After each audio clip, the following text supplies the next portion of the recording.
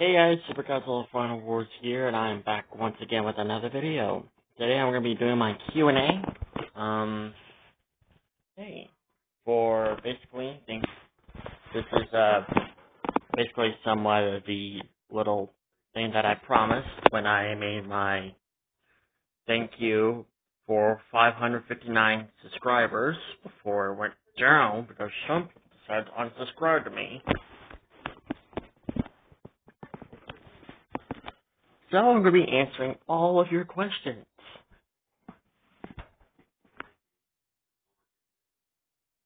So without further ado, let's get started. Alright, so, we got a big one. Alright, this says, and for the Q&A, what's your favorite Godzilla movie? I would say Godzilla 2000, but I'm pretty sure that's obvious. If you watched my channel, you will know that I am a big fan of Godzilla 2000. It's my number one favorite Japanese Godzilla movie. Well, besides -1 now. -1 is now the second best Japanese Godzilla movie I've watched.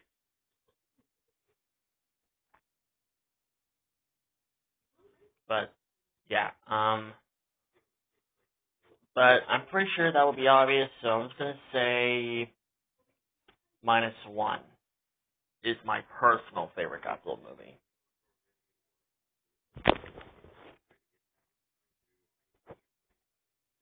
Do you prefer the MonsterVerse or the Toho movies?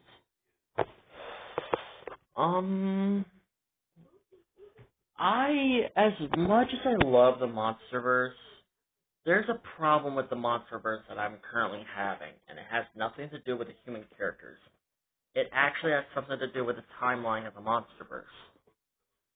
You see, the comic books are basically events that happen. The comic books like Godzilla Awakening, The Birth of Kong, Godzilla, The Aftershock, Godzilla Dominion, and of course, Kingdom Kong. They all and apparently Godzilla X Kong the Hunted, they all supposedly take place after the event, before the events of those movies even happen. And the thing is, the timelines are so confusing because those events are never mentioned or referenced at all in the movies. Not only that, but I'm starting to get the suspicion that the events that happened in Monarch Legacy of Monsters never really happened at all either. So, at this point, I'm just going to say the MonsterVerse timeline is going to be a little confusing. I still like the MonsterVerse, don't get me wrong, but they just need to stop making the timeline so damn confusing. And actually mention these events that happened. Like Muto Prime, mention Muto Prime, and then we'll be good. Or Shiramiro, or Amalok, or, something that happened during the events of Godzilla Dominion. Or one of those comic books. Mention those events. Or at the very least, reference those events. In the Toho movies, I also recently heard that Toho is going to make another new Godzilla movie. So, basically, I'll go into details about that movie later, when I'm done with my Q&A. So, Toho is actually not trying to confuse its fandom with their timeline, because all the other Japanese Godzilla movies, like Shin Godzilla, Godzilla Earth, Godzilla Ultima, Godzilla The Ride, Gemstone Godzilla, and -1. Oh, and Snow Godzilla. I can't forget Snow Godzilla. They're not trying to confuse their fandom because those movies don't follow the exact same movie. They're just their own separate movie. Plus, I like the idea that what Toho has in mind with their Godzilla movies. Like, I don't mind Godzilla being a hero, I just like seeing Godzilla destroying cities because, well, it's fun. Seeing people running away, seeing the military trying to fight back, and all that stuff. So, to answer your question, I prefer the Toho movies. I still like the MonsterVerse, don't get me wrong, but I just prefer the Toho movies.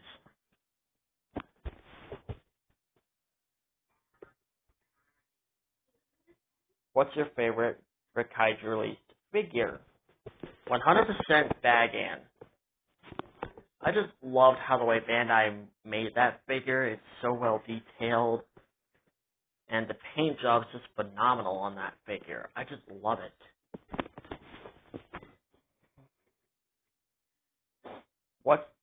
What's your favorite Ultraman Kaiju?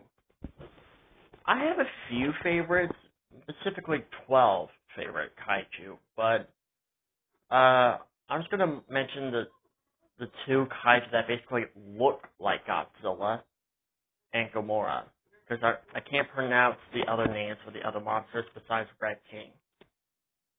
Red King was kind of easy, even though he's not really red, but whatever, moving on. And will you ever do a Discord server? If you will, I could help you with it. Thanks for the offer, but I have no desire to do a Discord server. So, yeah. Yeah, ignore those questions. They were made from Zil 2002 3, so ignore them. Anyways, moving on. Last question. Which MonsterVerse villains do you think are the best? Muto Prime, King Ghidorah, Shiramiro, and Mechagodzilla. They were just more challenging villains to Godzilla. I mean, the Mutos, the only reason why they were challenging to Godzilla was because there was two of them. And the reason why I didn't count Scar King is, well, while Scar King may be an intimidating villain, I'm just gonna say this: he didn't do anything to propose that much of a threat to Godzilla in the New Empire movie. He was mostly targeting Kong, and the only reason why Godzilla paid attention to Scar King was because of Shimo. So, like, if Scar King was trying to kill both Godzilla and Kong, then I would consider him to be a cool villain. But he's not. So as a result, he's not that cool. If anything, he's kind of weak. So, yeah.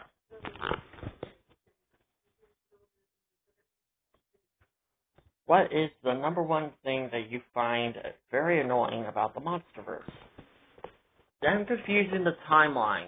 Because, basically, look at the movies, like, look at Godzilla 2014's movie intro, and then watch Monarch Legacy of Monsters Episode 3, and then read the comic book of Godzilla Awakening.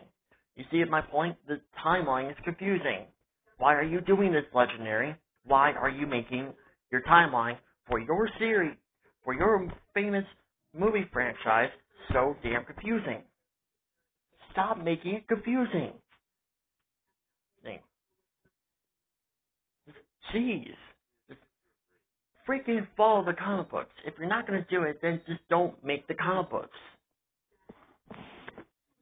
Jeez. Okay, I'm just going to ignore these three questions because they're two congratulations and one is Storm Ultima trying to throw down a party. So Storm Ultima has no questions, so we're just going to ignore him.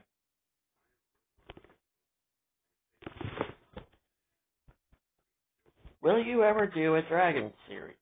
Do a dragon-like series? I originally wanted to do a Toothless X Light Fury story, but I thought about it, and I was like, no, I'm not going to do that, because basically a bajillion people have been doing that on the internet with really impressive animation for their videos, so I'm just not going to do my own version. So I will eventually do a Dragon series, but for now I'm kind of very low on Dragon figures at the moment. So I don't have that many Dragon figures. I only have a few Dragon figures. So yeah.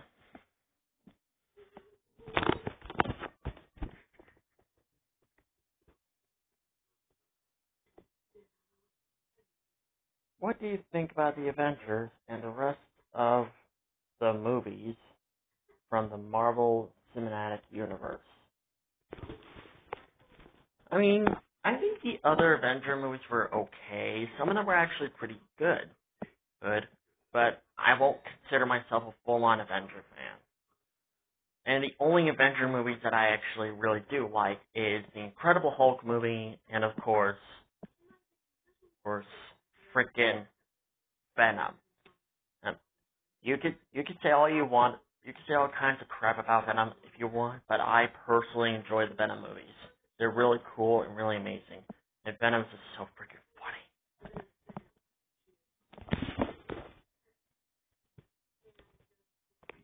Alright, so next one. Sorry, I just had to get a drink. Are you going to play any of the God of War games? I don't know about that one. Because, the original games had a lot of, certain scenes that people are trying to censor now these days. So, I don't really know about that game series.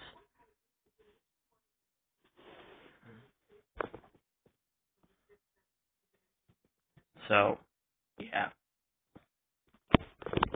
So, to answer that question, it is a I don't know.